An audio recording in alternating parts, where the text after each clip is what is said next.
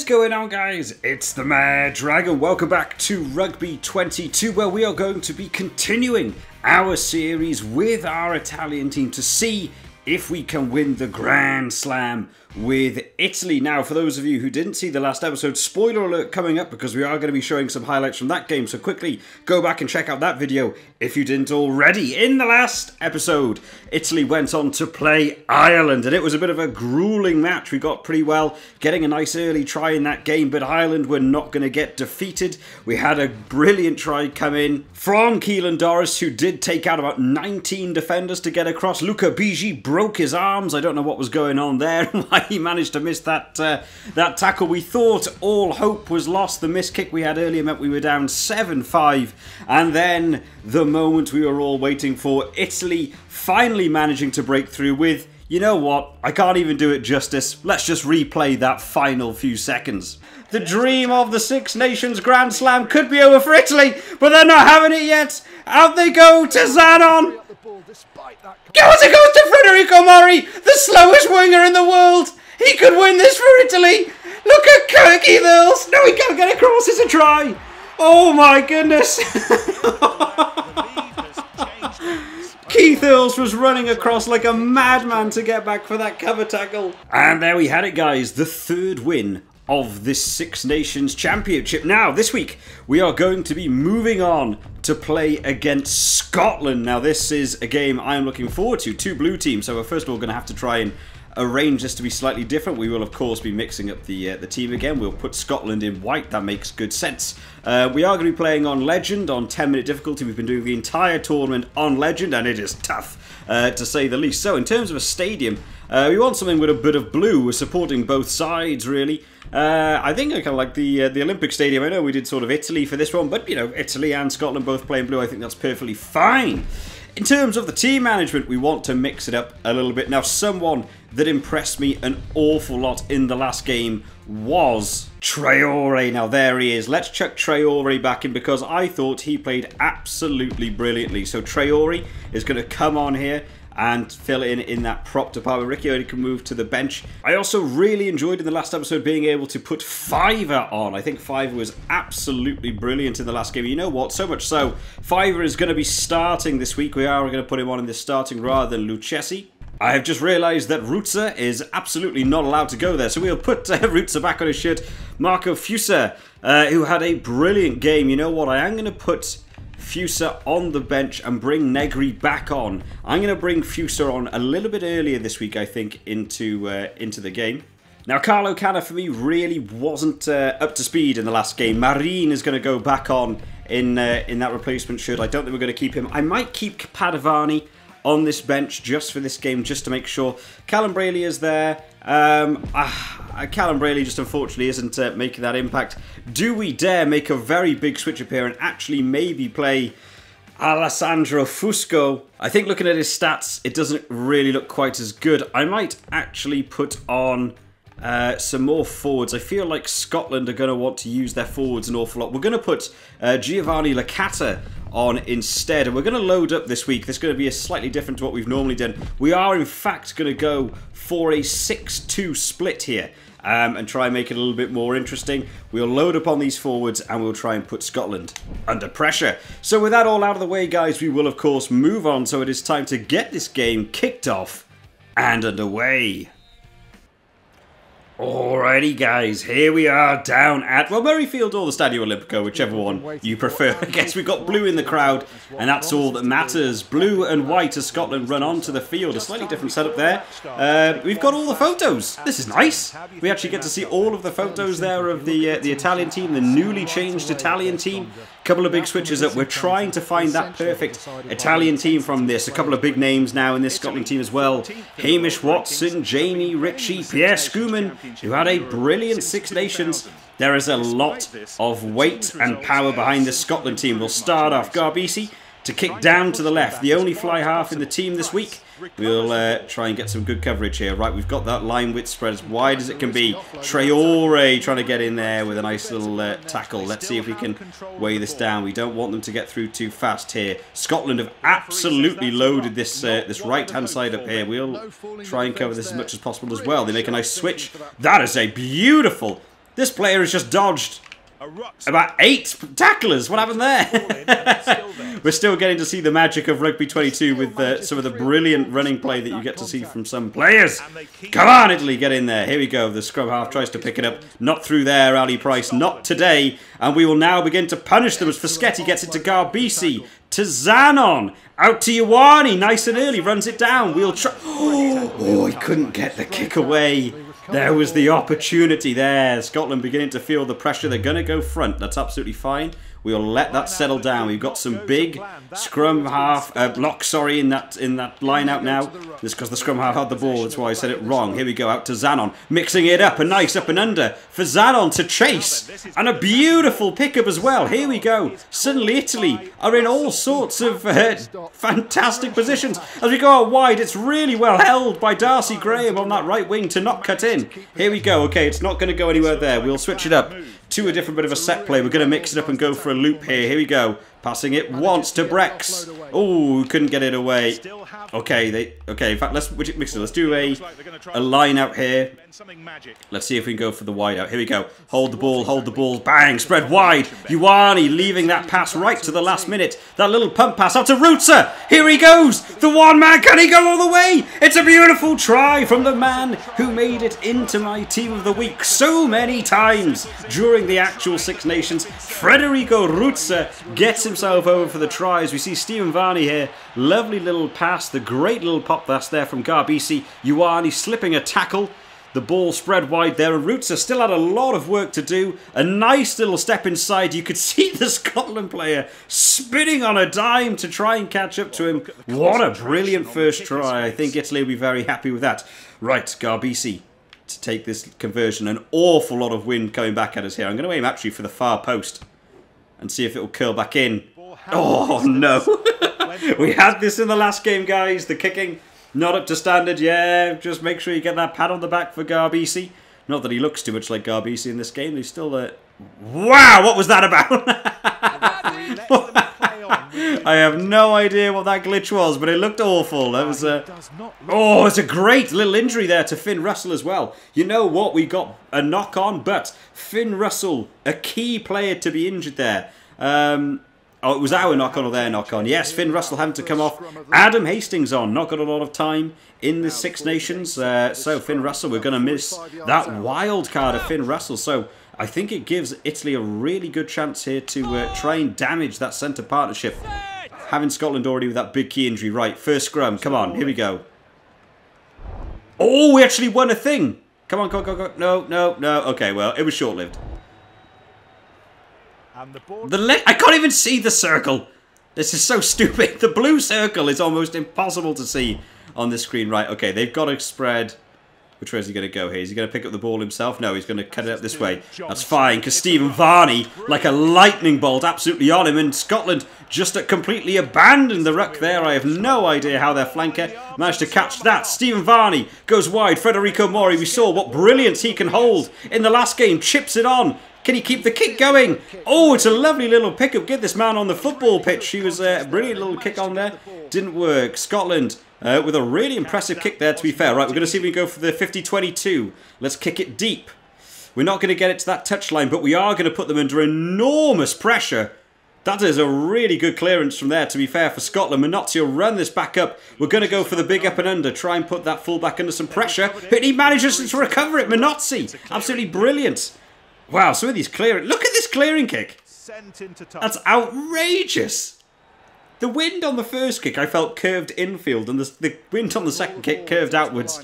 Well, fair play to Scotland. That was some clean exits there. We managed to confuse them at the line-up. That was a nice move. Apparently, I didn't pass correctly. I couldn't say that word then. Traore taking it in through the middle there. Let's see if we can spread this a little bit further wide. Zanon takes it into the tackle as well. It's fine. We've got some good coverage. Just Stephen Varney nearly found the gap. But of course, as is the way this is going, I think it's either... I think it might be Jamie Ritchie. I'm struggling to read the number on the back of that that player with the red scrum cap. It might be Jamie Ritchie or it might be Grant Gilchrist. I'm not sure if Grant Gilchrist is actually playing in the Scotland team. Oh, look at Darcy Graham going here with the beautiful feet as Lamaro, the captain, stepping up as Stephen Varney. Oh, I thought he could get there then.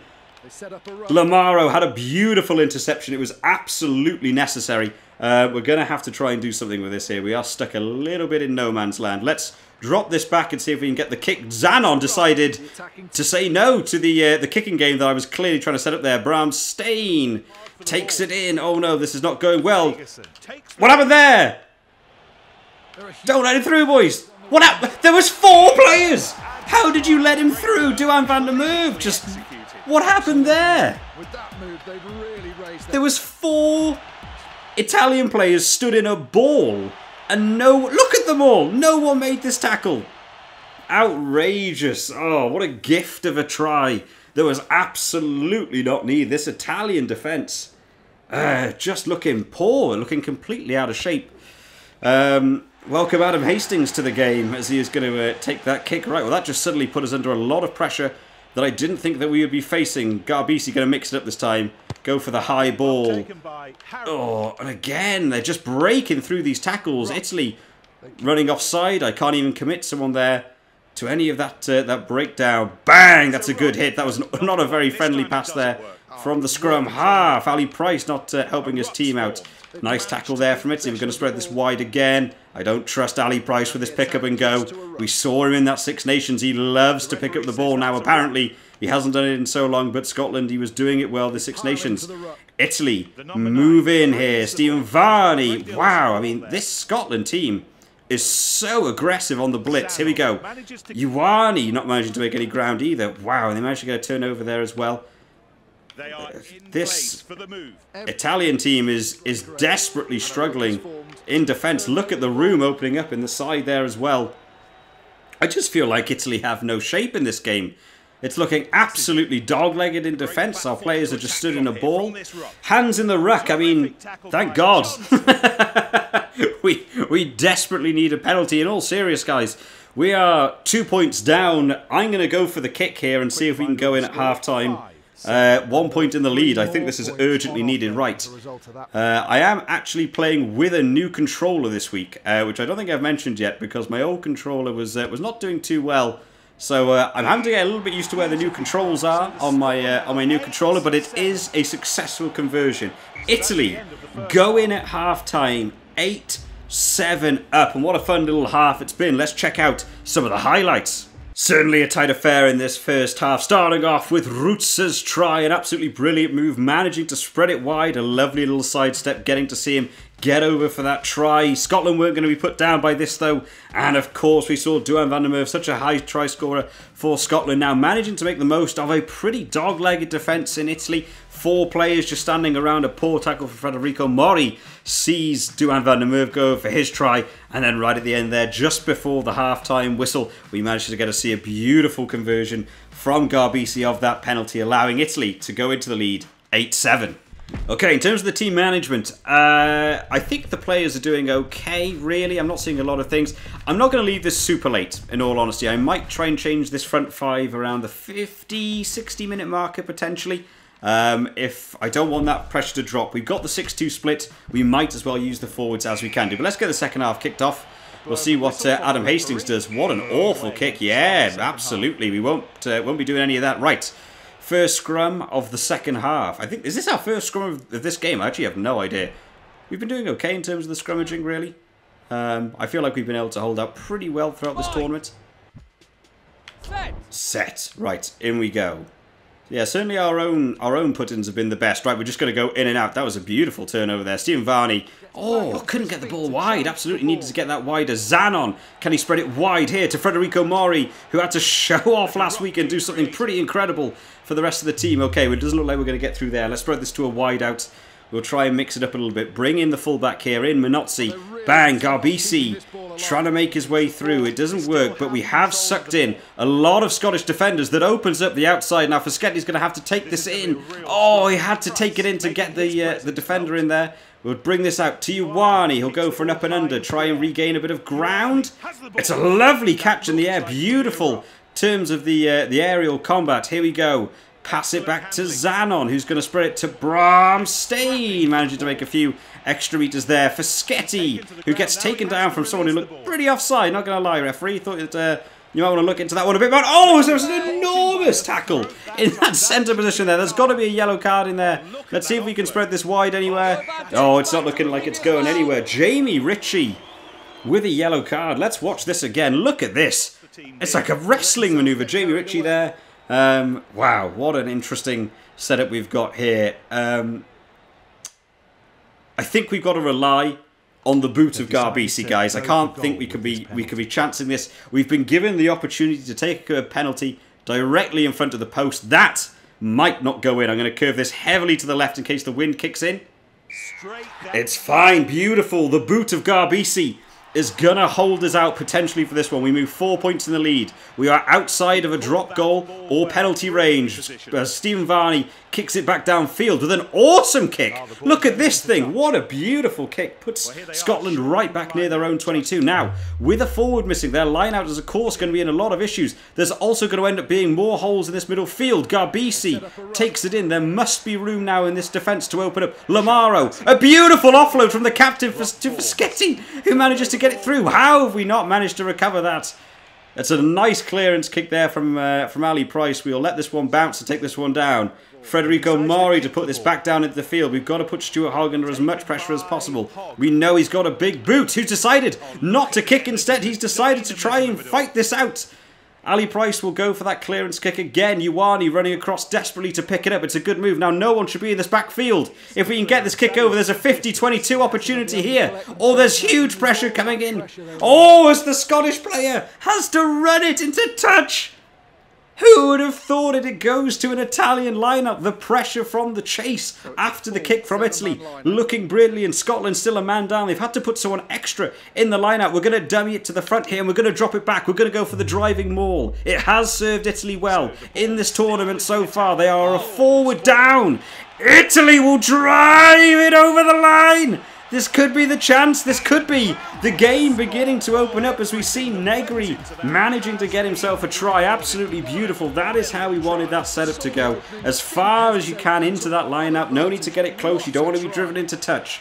Throws it deep, managing to win the line out. Absolutely supported. Brilliant pickup from Bramstein. The weight of Traore in the background there. As you can see, they actually kept the ball towards the front here. And Negri goes over for that try. Absolutely beautiful. So, we are going to move towards this kick. However, first thing I'm going to be doing, because I'm sure that will have affected a lot of the stamina, we're going to drop our entire front five back on now. We're going to load up on these forwards. This is why we went for that fight, the 6-3 split on the bench, or the 6-2 split, sorry, on the bench. This is the entire reason why. Here we go. Canone, on he goes. Giovanni Licata is going to come on in place of Negri, who I think is going to come off for this one. The try scorer going to go off. Giovanni Licata comes on. We've replaced our entire set there. Who do we want to do in terms of the backs? To be honest, Minozzi's been playing a good game. I'm not going to give Padovani that shot. Marine, who has been so brilliant for us throughout this tournament, going to be coming on. Brex is looking a little bit down on the stamina. We're going to put Marine on instead of Brex. We'll go back to the kick. This is to take it 18-7. That is a huge score. I don't think we've had a score like this so far in this tournament, and this could all be down to a Jamie Ritchie red card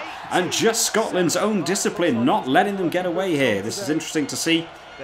In fact, it's a bit of a tale of what happened in the real Six Nations. There were quite a few games where Scotland's own discipline let them down. It's nice to see the Rugby 22 is such a realistic gaming experience. Stephen Varney picks up the ball accidentally, not what we managed to maintain. We'll make sure that's still as deep as possible. Here we go. Fuset, who had a brilliant game last week, gives a nice little offload to Lucchesi. Maybe wasn't quite required there. Here we go. Let's see if we can get some good cover. They spread it wide there. Big call. Great tackle. I think that was Marine coming over there to make that tackle as they go wide into the middle there. We'll try and get some good coverage in there. Try and support the players. Oh, he's dropped the ball. The pressure's beginning to show. Ali Price deciding to be this one-man army now.